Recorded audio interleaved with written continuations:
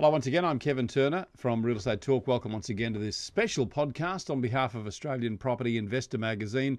And I'm absolutely delighted to be joined by a very good friend of mine, a person I love talking to, Jane Slacksmith. Hi, Jane. Hey Kevin, how you going? Very well indeed. Thank you. Love to be talking again. And of course, Jane is the Director of Investors' Choice, the award-winning Investors' Choice. And congratulations to you, chalking up lots of awards, Jane. Yeah, we've been working really hard, so many happy clients, which is great. Well, I want to talk to you about the GFC. I want to talk about finance and a few things around that. How are lenders' attitudes? How have they changed about in terms of deposit and so on for people wanting to get into a mortgage? It's a good question because I'm reading a lot of things in the media about concerns of the lenders laxing their standards. And, there's no doubt in my mind that they've moved from, 90% loan to value ratios to 95% loan to value ratios. And we're seeing more lenders doing that. And during the GFC, there was definitely a pullback. And in some aspects, I guess some lenders actually came back to saying, we'll only go to 80% loan to value ratio with a principal and interest loan. So we did see a very conservative approach for a period there. But my experience, especially over the last couple of months, is although the lenders are advertising this 95% loan to value ratio, very few of those are getting through. And in actual fact, they're being so much more diligent than I've ever seen before. So to give you an idea, we're getting calls from credit assessors saying that they are looking through the bank account statements for someone. And in actual fact, we had a client recently and there was a number of payments coming out every month for $90. And it wasn't something they declared on their fact finder, and it wasn't something that was, noticeably obvious. And the assessor said, "What is this monthly repayment?" And we went back to the female applicant and said, "Do you know?" And she said, "No, I'm going to have to ask my husband." And she asked her husband, and he'd been paying off a diamond ring for her 40th birthday for the following year. So, it wasn't anything really obvious, but that's the amount of depth that they're going into. Do you think it's a dangerous sign for people? I mean, obviously, these are the banks trying to bait people, I guess, to get the inquiry, and it shows about competition. But what sort of caution do you think you should be taking before you go into one of those 95% mortgages? Look, it comes down, and it's not just a 95% mortgage. It comes down to any investment decision, and that is buying the right property in the right place. I mean, you could buy the right property with an 80% loan and it could go backwards just as likely as a property in the 95% lending space. So it really comes down to having the right property, because you don't want to get into a position of negative equity, which is when the property is actually worth less than the loan. And there's obviously a higher risk associated with that when it's a 95% loan. And hence, that's why the mortgage insurers going to charge you a lot more for their risk fee, that once-off fee that they charge if you have less than a 20% deposit. Jane, what about single investors, single people who want to go into a mortgage? What challenges face them? I guess it's one of the kind of unspoken things that lenders look at when they look at any application is they look at it from two points of view. They look at it from the person. So they're looking at you as a risk, and then they're looking at the asset as a risk. So we look at a single person as a risk. Obviously there's an issue that if you lose your income, then you may not be able to make the repayments. Now, in most cases, the reality is those people are also renting. So the alternative of renting or having a mortgage, if they lost their income, there could be an issue on either respect. But I think the thing is that for a single person who's actually taking on a mortgage is that they have to allow themselves a buffer. So they, don't use up all your savings towards the purchase. Be really vigilant in making sure where you buy is the right place to buy, which has some growth or some opportunity for you to add some value. And, I've just been in the studios for 6 months filming a course on renovation, the ultimate guide to renovation. And, we've had beta testers go through this. And the number one thing that they came out of the course saying was they thought it was all about renovation and adding value and trying to minimise risk, as you would do with a 95% loan. But at the end, it's actually finding the right property. And a lot of people miss that, even homeowners. Yeah, great advice. Many investment experts say that low income isn't necessarily a barrier to investing in property. Do you agree with that? Look, I definitely agree. I have quite a few clients that actually I've got someone I'm working with at the moment who has an under $40,000 household income but has over $1 million worth of property, have $130,000 in rental income on top of that. Now, so, they have been very strategic. They have bought well, well over the years, slowly when they could afford it. They have savings in place to look after the family as well. And, I kind of take a lot of motivation from that. I had a very good income when I started investing, and, I have a very large portfolio now. But for those people who have a lower income, it is even more important that they get it right. They buy the right property, they have the right loan structure, but they actually know where they're trying to go, and they have those safety buffers in place. And I think if they can think that way and plan ahead rather than rushing in, you're not going to have a disappointment. So is that the sort of advice you'd give to someone on a low income as to how they can win the banks over? What other tips would you give them? Yeah, well, look, there's a couple of things that are really important. And if you combine a low income with a 95% loan, honestly, I'd have to say I'd probably see about 10% of those loans getting through. So although the lenders are offering those, you really have to have the strength around yourself and your personal collateral. So, keeping the asset aside from it. So we're looking at career collateral. So for me, career collateral is around having, being in your actual current profession for a period of time.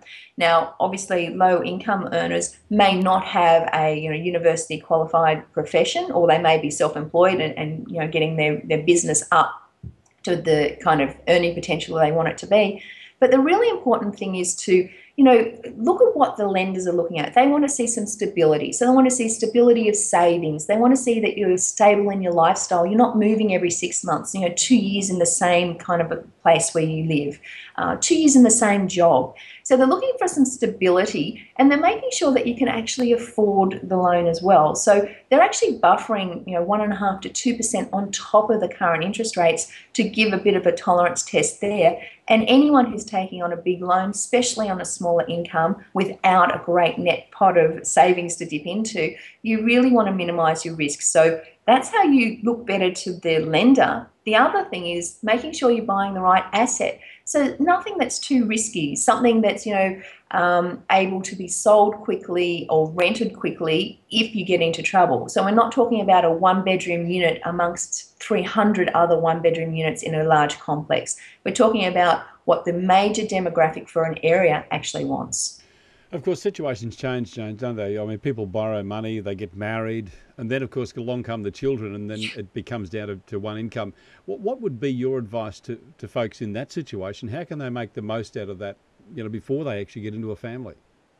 Look, one of the things, your borrowing capacity is usually higher by yourself. So I know, with myself and my husband, we bought our properties in our own names. Now, there's some land tax benefits there as well. But until you get to a point where you kind of lose your own personal serviceability, you don't need to borrow with another person. And then you would go and borrow with another person.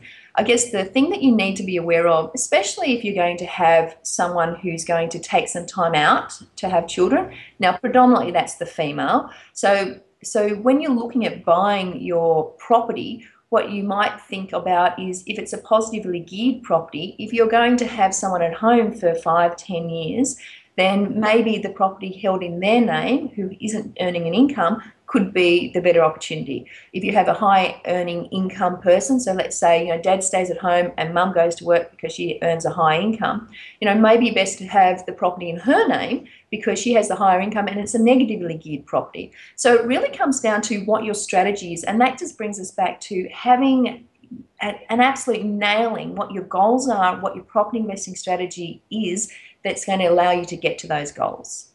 Joan, I guess just to wrap up, how can investors with a family best ensure that they minimise their mortgage risk? What would be your advice? Look, there's a couple of things, especially if you're an investor and you understand the benefits of having interest-only loans. It's about having the right lending structure. So, for instance, for me, one of the things I look at for my clients is that the interest-only period is usually about 5 years. Now, some lenders have interest-only periods for 10 to 15 years.